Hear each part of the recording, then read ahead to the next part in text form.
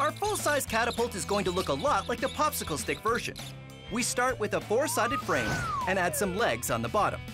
Our spoon is going to be replaced by a long throwing arm with a basket on the end. Then we need a really strong cross brace at the top to stop the arm. Just like in the small version, using a triangle shape is the best because triangles are very strong. Finally, we need something to wind around and around, which is going to give us our elastic force. Instead of elastics, we're going to be using rope for our catapult because rope has just the right amount of elasticity. But unlike medieval times, we're going to be catapulting pumpkins. Okay, we have built a catapult. Check it out. It's pretty solid, and I think it's pretty amazing. And just like in the small catapult, we have our elastic force. But this time we're using rope, right, Zach? Yes. Okay, and rope will work as well as the elastic did in the small one? Yeah. All right, great. So what do we do? It's really loose now. We need to wind this up so that we put some tension into it. Go! The reason a catapult works is because the rope is twisted. The elasticity in the rope wants to unwind, which gives the catapult its power. Just like the small catapult, the more you wind it, the better it works. Good. Okay, ready? 1, 2, 3! It didn't work that well. No, not quite that well. Yeah, so it went, and it flew, and it landed here, which is a little farther away from the wall than I'd like it to be. 1/3 of the way to the wall! Now Zach and I are planning to outfit the catapult with a sling. The sling attaches to the end of the throwing arm and gives the pumpkin a lot more distance to travel.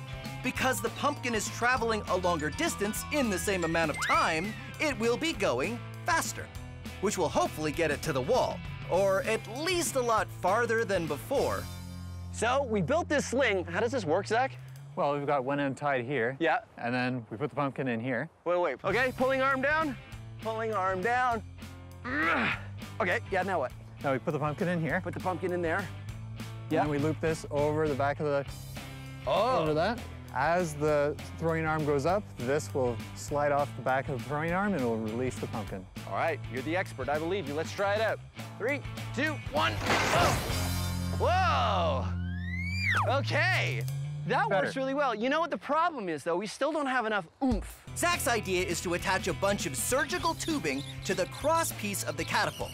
Surgical tubing is pretty much big elastics, so we'll have 2 places we're getting elastic force from, the rope and the surgical tubing. Hopefully this design is enough to help our catapult fling a pumpkin far enough to hit the castle wall. Pumpkin! Pumpkin. Loading arm. Loading arm.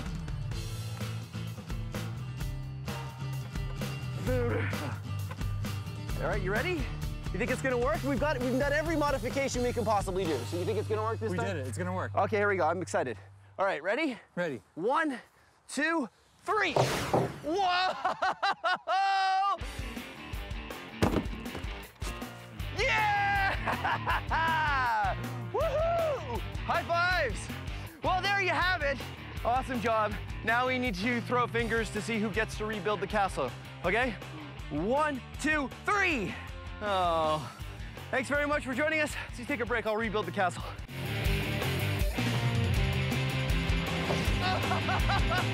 Yeah!